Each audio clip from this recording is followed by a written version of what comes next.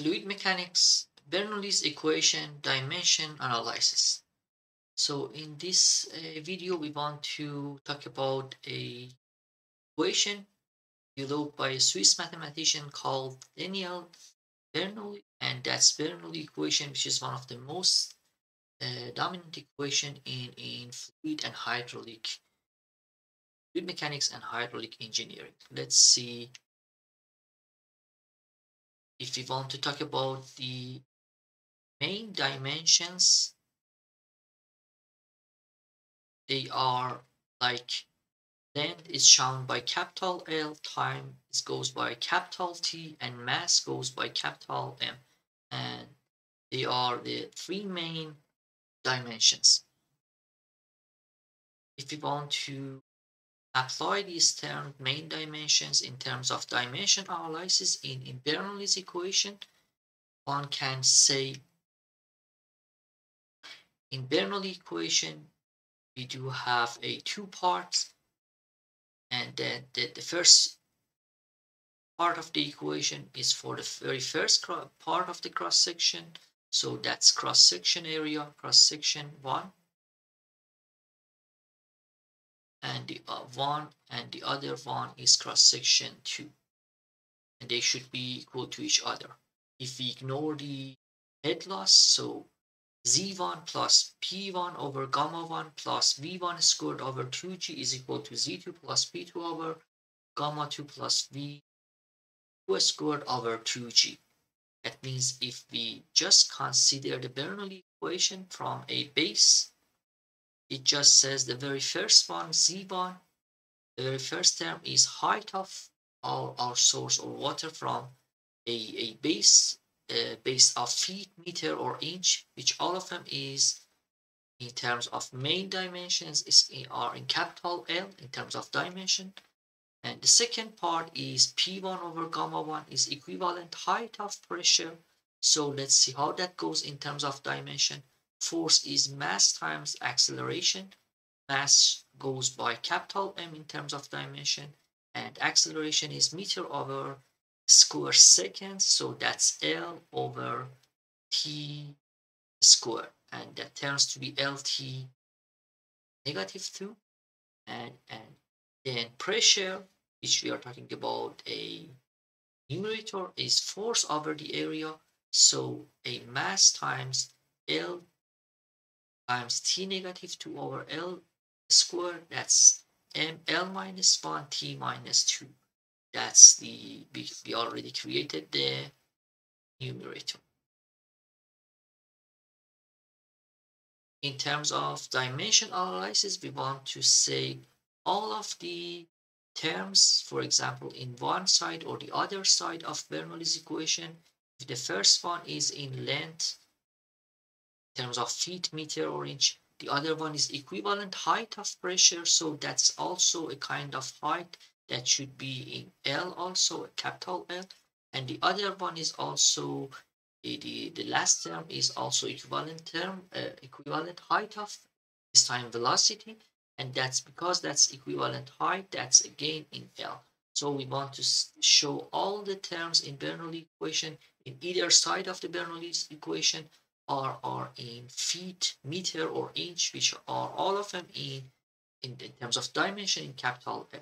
So far we just created we already show for the first one that's either in feet, meter, or inches. So that's that's in the dimension of length. And for the second one, equivalent height of pressure, we already created the numerator of that. Let's work around the denominator to see how easy in terms of dimensions.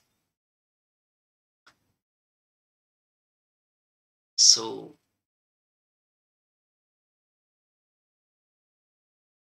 for numerator of equivalent height of pressure, we want to create gamma 1.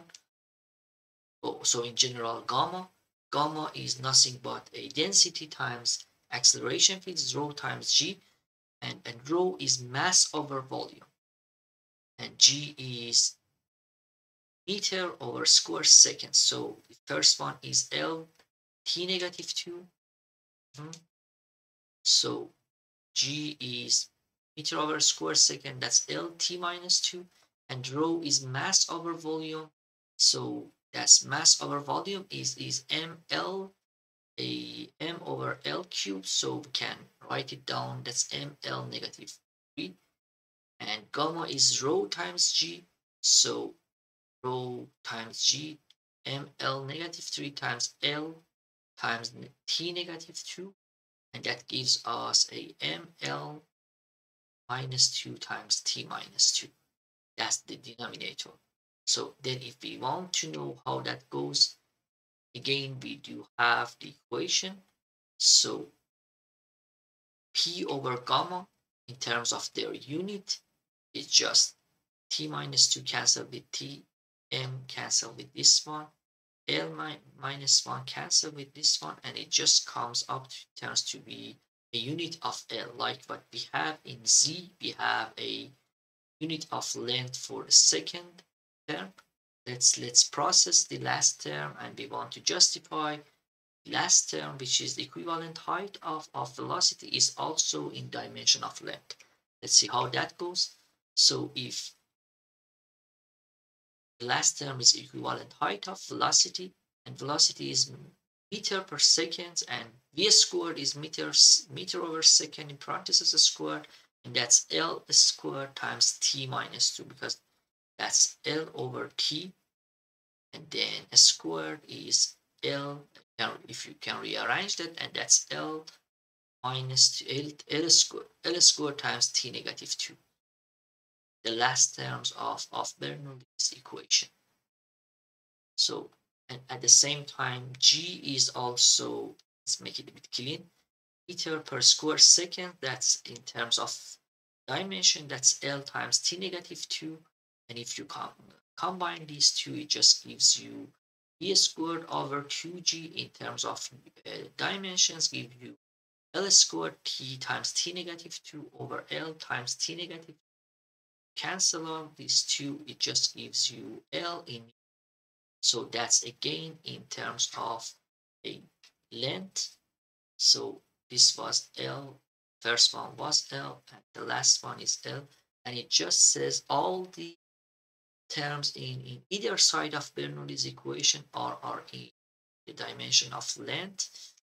That's why when we call that Bernoulli's equation for one side, we call that total head in terms of, for example, US customary is in feet, that's Z1 in height of water, and P1 over gamma, that's equivalent height of pressure, again in feet. If the first one is feet, the other one, second and third one is also in feet, and the last one is V squared over G for either of cross sections. That's equivalent height of velocity of water, and that's also in feet. So we can also say water moves from higher watt to lower watt. That's definitely total head of water. And like what we already reviewed, transfers from higher temperature to lower temperature. Likewise, water moves from higher head to lower head. And this head is consists of a three component of Bernoulli, Bernoulli's equation. That's Z1, pressure, velocity terms. Thank you. We work on more problems in next videos. Thank you.